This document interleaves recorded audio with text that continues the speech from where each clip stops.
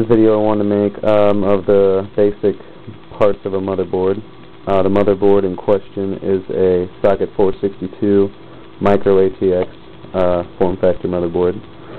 And as you can see, main parts to look at are top middle here we have the CPU socket, which in this case is an AMD.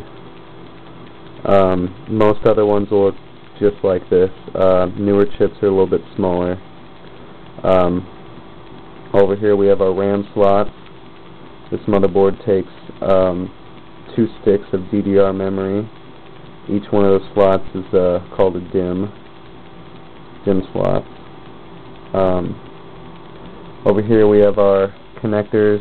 The white connector is a 20-pin ATX power connector, which newer motherboards have a 24-pin ATX connector, as well as usually over here or up on the top a 4 or 8-pin ATX connector. Over here we have our 2 IDE channels,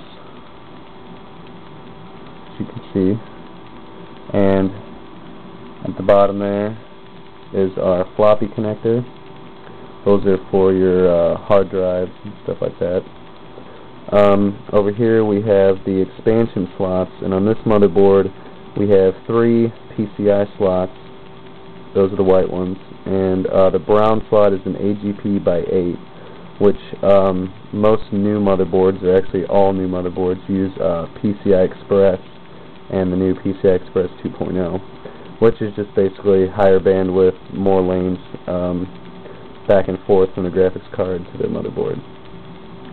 Right up here is the north bridge, or the chipset, as you will call it, and some various other chips. Your CMOS battery will go right there, right where that little shiny metal part with the black circle, that's where the CMOS battery goes. This motherboard has an internal speaker, I believe that is, little round black part there. And over here is our I/O area, which is for the external connectors for things. You got sound, internet connection, USB, keyboard, certain things like that. That is about it.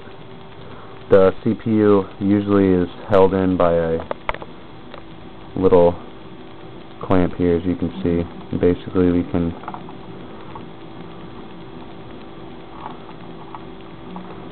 open this up and remove the processor.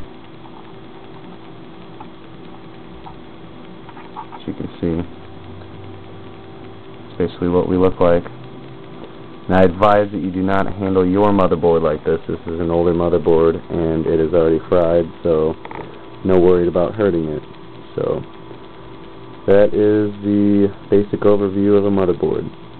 Any questions or comments, let me know.